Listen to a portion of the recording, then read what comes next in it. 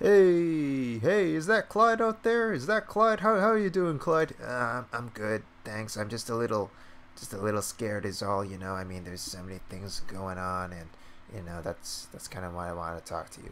Oh yeah, of course. There's plenty of things on your mind, and I'm here for you. I can give you all kinds of advice and lend my wisdom. I am like 2 years older than you after all, so I can offer all kinds of like great advice and help you out.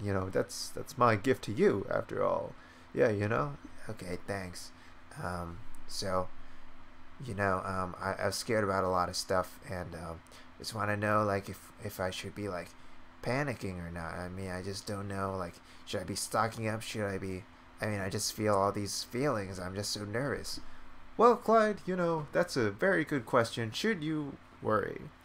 My answer is you probably should worry, or maybe you shouldn't worry. Oh, this is kind of complicated. What do you folks think? Do you think Clyde should worry or not?